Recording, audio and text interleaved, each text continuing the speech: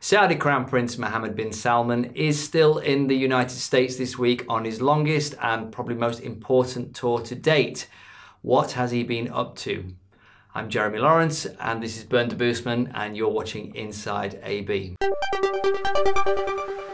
Okay, Bernd, the historic face-to-face meeting last week between President Trump and Mohammed bin Salman, MBS, in the White House. What message did they send to the world? Well, I think the main message that they want to send to the world on both sides is that after 8 years of what was really kind of a very tense and often not good relationship between the Saudis and the Obama administration, that things are good and, in Trump's words, perhaps better than ever before, both in terms of ties between governments. Trump has been very supportive of Mohammed bin Salman since the beginning, and as has Mohammed bin Salman of Trump. And of course, there's lots of economic deals that are going forward, but also, I mean, it just, in Trump's words, it's kind of a new high for the Saudi-US relationship. Okay. You mentioned the economy. Of course, there was a lot of talk about deals to be made. Can you run us through some of the agreements that happened? Well, I think the most significant one was that Mohammed bin Salman said that the Saudis are looking at $400 billion in investments in the US over the next 4 years. So That's a very significant investment that they're looking at. On the defense front, this is something that Trump made a point to point out that Saudi purchases of American defense products and American defense logistics that they help with, that employs a lot of Americans, and a lot of American companies do a lot of business in Saudi Arabia in that particular sector. And as to that, they announced $12.5 billion in airplane and frigate sales, for example, at that first meeting at the White House the first day of his visit. And as an interesting aside, Saudi Arabia's Sovereign Wealth Fund announced a $400 million stake in one of Hollywood's biggest talent and event management companies, which that's another thing that the Saudis are looking at, is developing the Saudi film industry. And I think that's kind of an interesting part of that. Yeah, now we're seeing DJs going to the kingdom and plenty more besides. Yeah. There's a whole market opening up there. And I think that'll be huge going forward. Right. Okay. But MBS wasn't going there just to talk to the Washington sort of clique. He's heading out west this week, isn't he? So what's on the cards there? Well, it's interesting. He has lots of meetings with, for example, tech companies like Google and Apple planned when he heads out west. And, technology is going to play a big part of Saudi Arabia's transformation over the next few years, especially, they have Neom, very high-tech city planned for the future.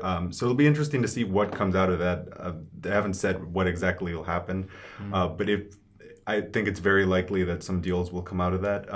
Like I said, he's also going to, once he's in California, he's also meeting with entertainment and Hollywood type executives.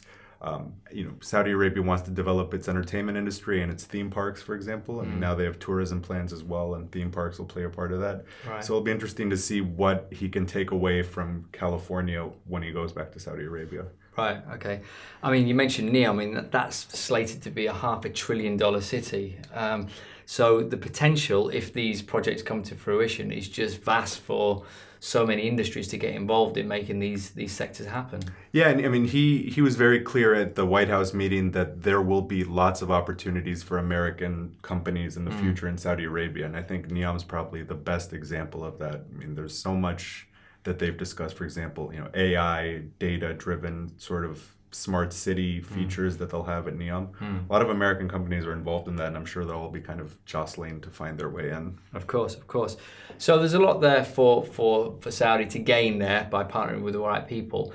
But for Trump, of course, he's in search of allies, I guess. What's in it for the Trump administration, this visit? Well, I think this is kind of, in terms of the foreign policy of the Trump administration, this is probably one of the few instances where things have gotten better since he became president. I mean, a lot of traditional allies, for example, South Korea, Germany, sometimes even with the UK, have been problematic and conscientious. He's said things about them, they've said things about him, but when it comes to the Saudis, it's been kind of a perfect relationship in terms of foreign policy, which I think for Trump is something he can take away and say, look, I've accomplished this, and it's creating American jobs, and it's benefiting the American economy because X, Y, and Z. And that's the message he wants to send at the end of the day. Of course, if he can pull some deals out of the hat, then yeah, that's what he wants. Okay, well, we'll see what happens with the rest of the week. When's he in the States until? He's in the States until April 7th, so it's quite an extensive trip. He's going to Houston also, so it's a pretty long voyage. Okay, shows the significance of it. Yeah. Okay, Bernd, well, thank you for that.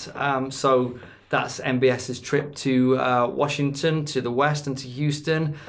Interesting times. Let's see what comes of it all. And thanks for tuning into Inside AB. Please do comment, subscribe, share, and we'll see you every weekday at 10 a.m. Thank you.